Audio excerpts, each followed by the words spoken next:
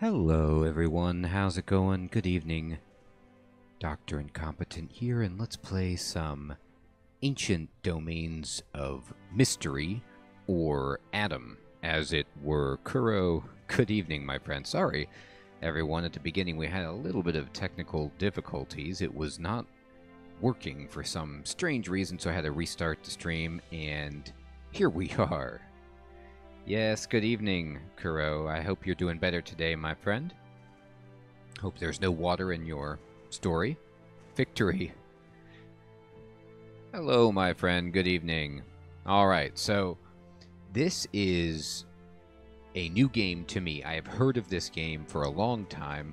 It was given to me as a birthday present by a friend of mine, and I'd always meant to play it. It's considered one of the kind of classic roguelikes, and I like to pride myself on having experienced the roguelike games, and I still have work to do to get there. I still need to play NetHack, for example, more than I have. I've only played for like 20 minutes, and then I need to play Rogue. I mean, if I'm playing roguelikes, I should probably have played Rogue more, but I play a lot of Dungeon Crawl Stone Soup, as you guys know. I've been playing Tales of Majile, Caves of Cud, and Caves is more of a modern roguelike of the throwback, but this is definitely one I've always meant to get my hands on and try. So here we are. And I don't know anything about the game, and so we're just going to dive in and make a new game. Hey, the dev, what is up, my friend? It's one of your faves? That is awesome. Good evening, how you doing? Alright, so it says here, welcome to the entrance of Ancient Domains of Mystery. You are but one step away from embarking upon a wonderful, terrifying, and exciting journey into dark dungeons, mysterious caves, and dozens of other strange places. So that sounds fun, and I'm down to do that. So let's start a new game. Now, there's options here to do a tutorial, which is great. You know, this is an older game, and I don't know much about the history of how this game has evolved, but it looks like, you know, it had an ASCII origin, and then at some point they put tiles and eventually this whole UI and more, you know, front-loaded graphical effect on top of the existing game and baked in a tutorial. And this happened also, you know, Dungeon Crawl Stone Soup started working in features over its many years of life, and this game appears to have done the same thing. So we can start the game in tutorial mode. Several hints will help you learn the game and its key commands. Use this mode if you've never played ADOM before, or if you're still a beginner.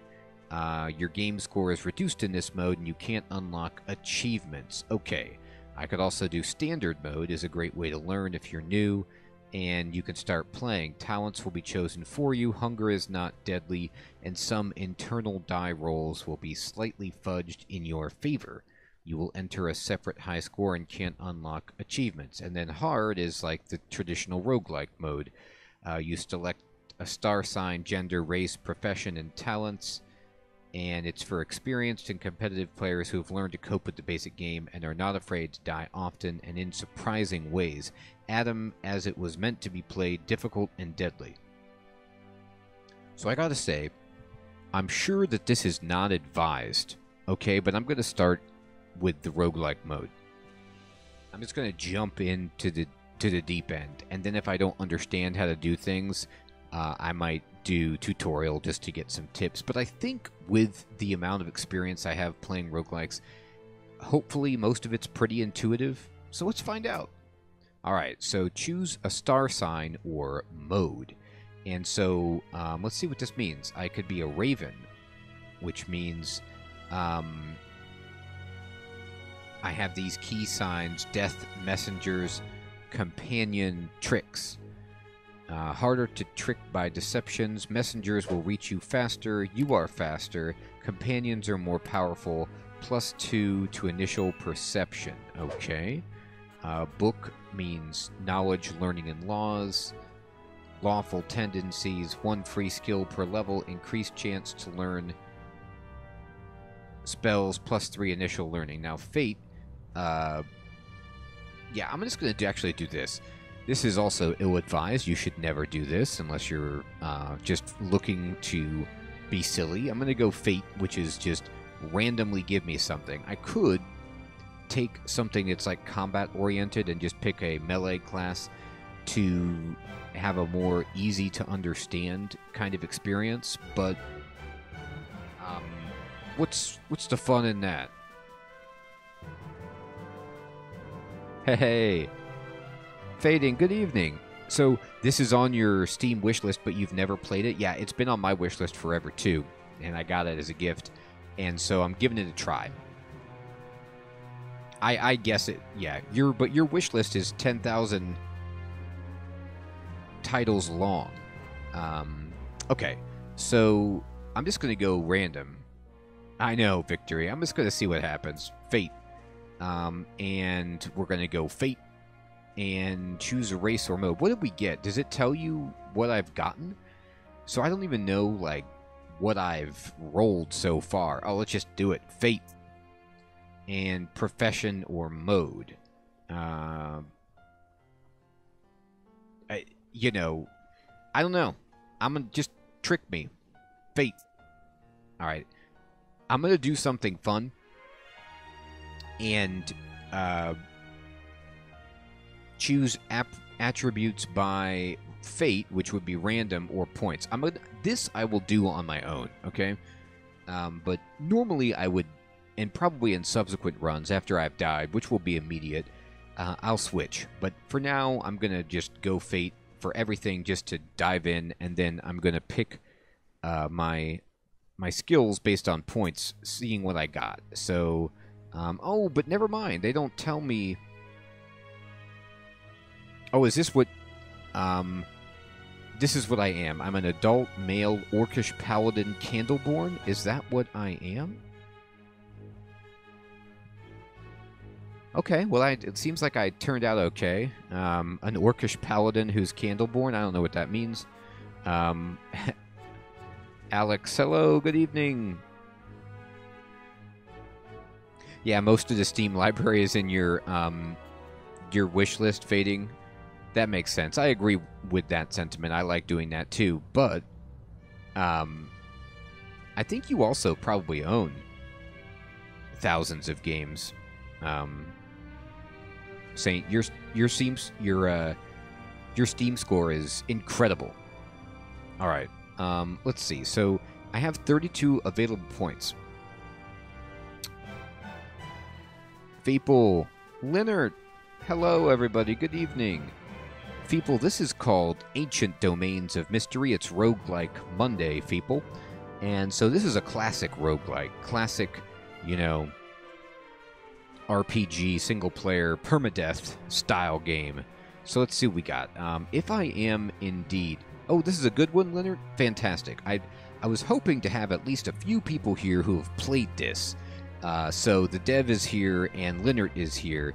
And, hey! Archangel, good evening. So there's going to be some people to answer some questions, which is great. Hey, that's great, the dev. Noit is a good one, too. But I've played it before. But it doesn't mean, people, I won't play it again. Noita is just me exploding because I catch on fire, or I fall into acid, or I blow myself up, and I don't even know what happened. That's Noita.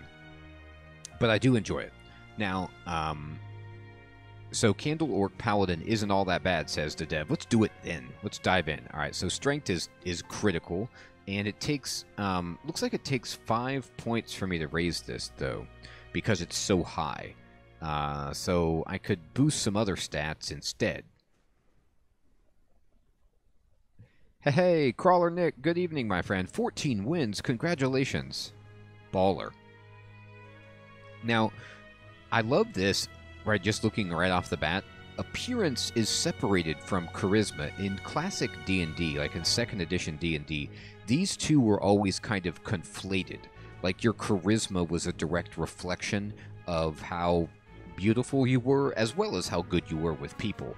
But now they've made it distinct. Like, you can be great with people, but hideous.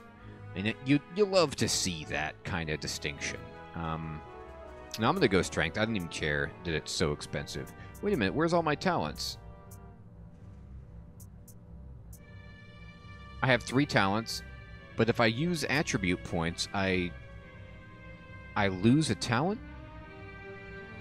Absolutely, Leonard. I've played since 2nd edition, so I don't know what's going on here. I have it says 3 talents gained, but if I put points into attributes, then my talents go down. So does that mean on next screen, I'm gonna? Yeah, that's right. Fading is my current DM for my amazing paladin. I'm trying to figure out, maybe talents cost points and I get to use them later on? Let's see here. So here's my breakdown. I have a strength of 18 because I get 2 from GN, or a 1 from GN, plus from, which is my gender. I get +2 from my class, Paladin, and +1 from being an adult, from my age. Hey, Casimir. Good evening, my friend. How you doing?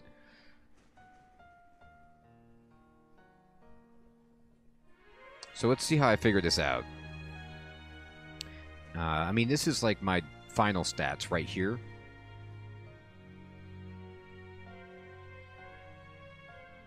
Oh, it tells you, it breaks it down here too. It says strength describes your ability to inflict damage in combat, determines your carrying capacity, and influences your chance to hit opponents in melee combat.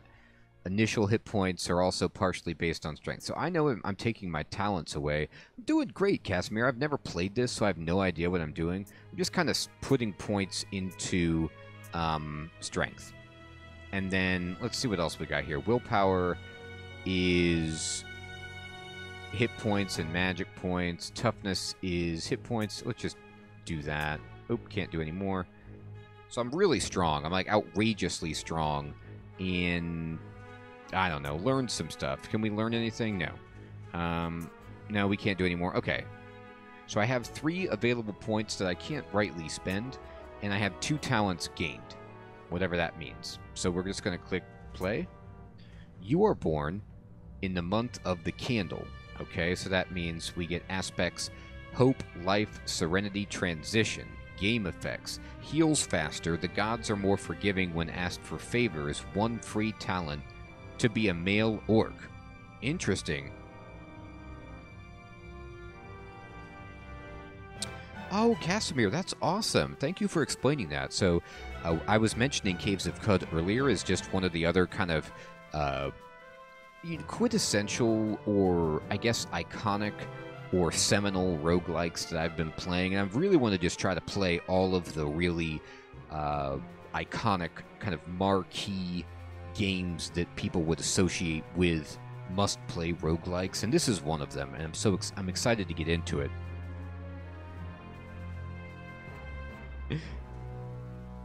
It kind of, people. That's a good analogy.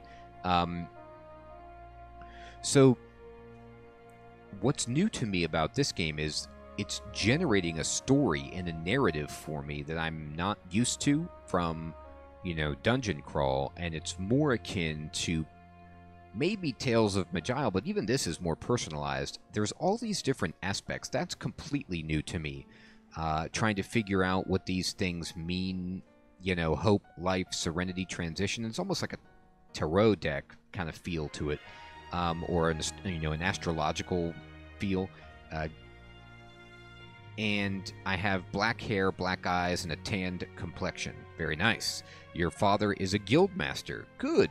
Your family generally is rather wealthy and well-known in your hometown. Well, that's great. I had a good upbringing. As a young child, you were often alone. Oh, wait. Okay. You did not have any friends. Let me just kind of roll back the upbringing comment. You did not like to remember those times. They were very sad. All right, never mind. My childhood, I had some affluence, but my experience was bad. Yeah, exactly. Tantalus, that's hilarious, my friend. Exactly. You've got that right. Crawler Nick, I think you're dead on. Okay, people. In your youth, you worked a lot to become rich and famous later. Oh god, that's just like my youth in my actual life, except I never became rich or famous. Consequently, you rarely had enough time to play with other kids of your age. As a young adult, you were a credit to your family. Your parents supported your plans and were very understanding. They tried to help you along your way with all means at their disposal. At the age of 16, you end your apprenticeship. You're now a fully learned paladin. So I'm 16. Or maybe a little older. Oh, cool, Leonard. So there's a second part called Ultimate ADOM. See, this is stuff that I didn't know at all. But, thank you for telling me that. I had no idea that there was even, more games or more extensions to this. All right, let's do it. Let's play. Okay. Here's my talents. So if I would have not adjusted my stats, I would have had 3 of these to pick from. But by doing my stats, I limited myself down to 2. I didn't know the button, when I was selecting options, it said play. It didn't say next. And so I kind of thought that meant I was diving right into the game. But no, I do get to choose some stuff. Further. Okay, so let's see. Choose a talent, 1 of 2. I can be alert, which means +2 to perception, attribute, and max. I can be charming, which is what Tantalus was just talking about. I could be dexterous. Dexterity seems good. And hardy also seems really good. Okay, we're going to go strong because I want to just have the most strength possible because it's funny. And +3 hit points. And my name is Dr. Incompetent. Oh, alright, Dr. Incom.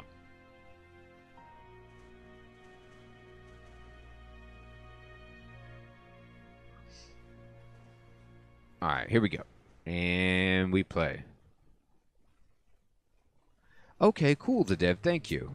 Yeah, I like to see some of the options. Okay. Your journey begins. Oh my god, look at that skull. See, this is where adventuring in games really separates the chaff from the wheat and also the me from the adventure. If it was me in real life, okay, and I was on this side of this chasm, I would have trepidations even about crossing this bridge that has no railings. Okay, so that's disturbing enough, unless this is extremely wide. And then I certainly would have unbelievable pause of ever entering a cave that just had a giant skull carved into it, and you were walking into its, yes, as Fading is talking about, giant mouth. Hey, Captain Duck, good evening, my friend. It is a new game again, Captain Duck. I'm on a rampage. I'm trying out so many new things. Exactly, Casimir. There could be a troll under here. There could be goblins and orcs running out from these woods. And then God knows what is in this mountain. But in the digital world, I charge headlong into this. For 6,000 years, the world of Ancardia was a serene world unmolested by the forces of chaos. That's a good run, 6,000 years. Oh my god, it got worse.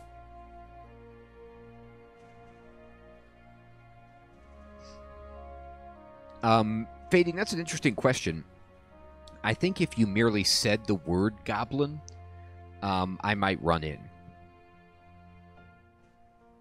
Yeah, exactly, Captain Duck.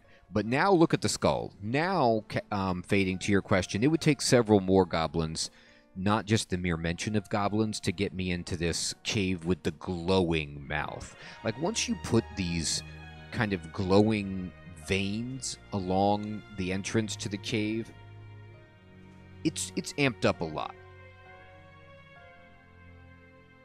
Exactly, Casimir. Troll bridge into the Temple of Doom. I'm playing like an old school RPG module. I love it. Yeah, things escalated really quickly because now the sinister forces of evil and darkness have opened a gateway somewhere deep within the mountains of the Dracolore chain. Great.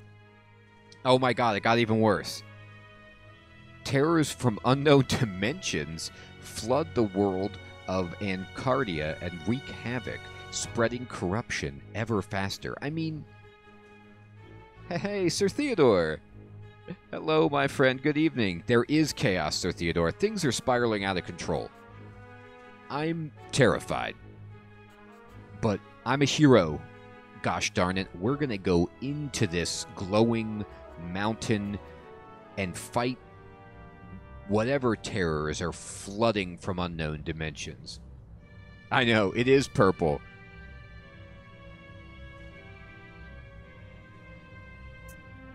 Oh, it burned out.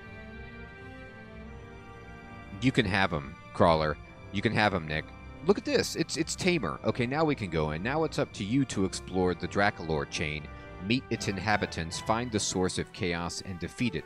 Or maybe even join forces with it to conquer the world. Whoa, whoa.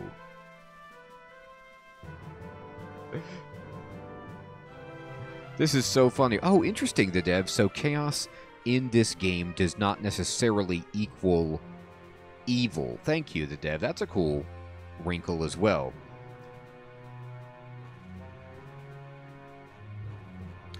Oh, you know what, Leonard? I've seen Tangle Deep advertised, but I haven't played it. How's that game, by the way? Now, look at this.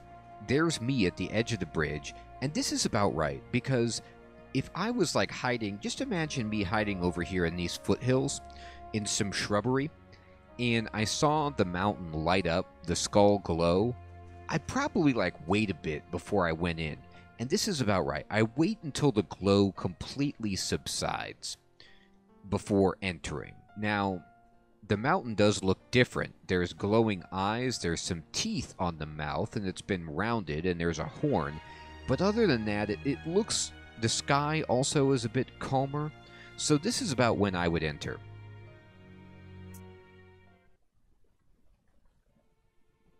Oh, okay. Things have changed. Here we are.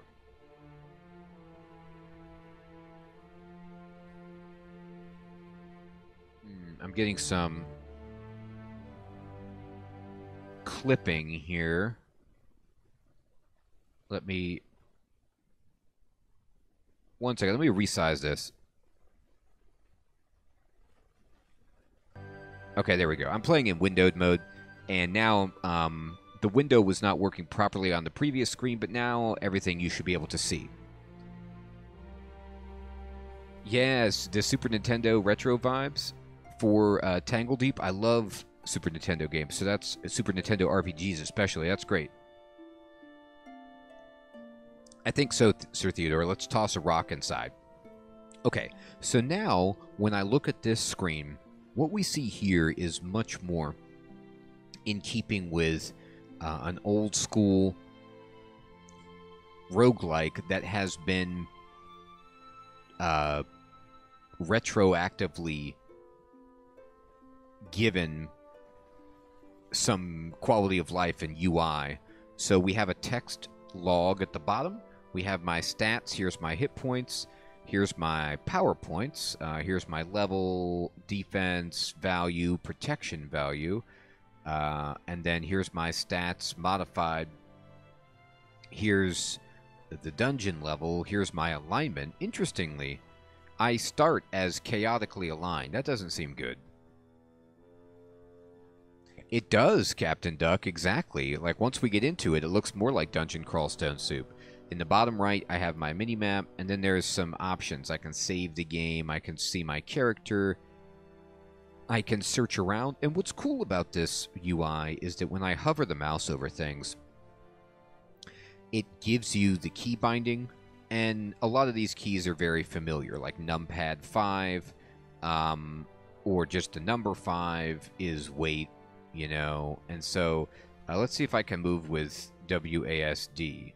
I checked, no, that was search. I checked my surroundings. Okay. So I'm going to kind of maybe play with the mouse and clicking around. That seems like it makes sense. Okay, so well, I can look, all right? And when I look, I see a road, I see mountains. Here's an unassuming cave entry. Aren't all cave entries unassuming? All right, so here's me. And let's check out my character screen. I'm kind of interested in this. No, I don't want to look anymore. How do I cancel that? Interesting. I push escape. Oh, that's how you get out of that. Okay, character information. Here we go. Oh, look at this. Here's some old school screens for sure. Okay, there's encumbrance in this game. And, oh, look at this, D&D. I'm attacking 1 die 8 plus 6. I have a plus 6 bonus to hit. I'm a boss. Because of my strength, I'm an absolute boss. Chaos equals calamity, Doc. Yeah, there you go. I am full calamity. Okay, so let's kind of move around. And let's see what we got. All right, I'm going to go in here. I don't care. And let's see, an unassuming cave entry. I don't know. Can I go in? If I right-click, it gives me some more options. And we're going to descend the stairs. Oops. Okay, yeah. So let's just go down. All right, we're in. Yeah, I saw that, Leonard. So, like, when I booted the game up, it gives you different graphical options. Like, these are... I'm playing with the tiles, which is how I like to play, because it gives you some kind of graphical presentation. But you could play OG ASCII if you want. All right, so you enter a rather unremarkable cave complex.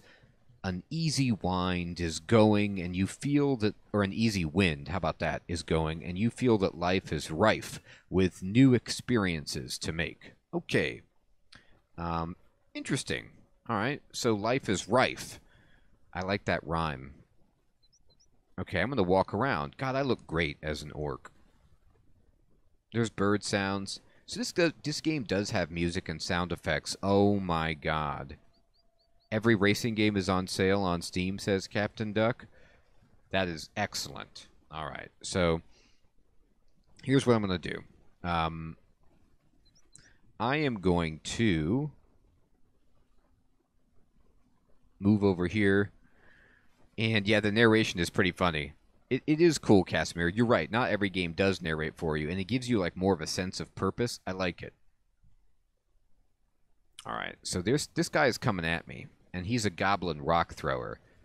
So this is hilarious. So this goblin rock thrower, everybody, is losing at being a goblin rock thrower because he's walking toward me. He should probably not be doing that. Now, what do am I equipped with a spear here? Can I see, like, my inventory? Use a skill. What do I have? Metallurgy? What? I have metallurgy. This skill is automatically used. When you discover metal ingots, it allows for automatic identification. Not always, but if it is of great importance to weaponsmiths, it can also be actively used to determine the type of metal an item is made from. The item needs to be identified for this. The higher your skill score is, the more detailed the results will be. If the skill score is greater than or equal to 80, ADOM will internally always make 2 skill checks when one requested by circumstances and use the better result. If the score is equal to 100, ADOM will make 3 skill checks whenever requested to do so and use the best result. Interesting. So, there's a lot more in this game. Hey, Phil! What is up, my friend? How's it going? There's a lot more in this game than I thought. And there's metallurgy, which means, like, I'm going to be gathering materials, potentially, from the environment and crafting gear. So, you know, like Captain Duck was saying before, this is different than Dungeon Crawl Stone Soup in that sense. Dungeon Crawl doesn't really have any gathering or crafting of that type. So let's see. All right, so we've got this guy. I can chat with him. Let's see if he wants to chat. You talk to the Goblin Rock Thrower. The Goblin Rock Thrower screams in anger. The Goblin Rock Thrower fails to hurt you. So he didn't want to talk. He just attacked me. Okay? So I have no weapon skills, so I'm just going to walk up into him. And indeed, I killed him in one shot. This is exactly like what Nick was talking about. Because of our strength, we absolutely wrecked that guy. You can also kick him.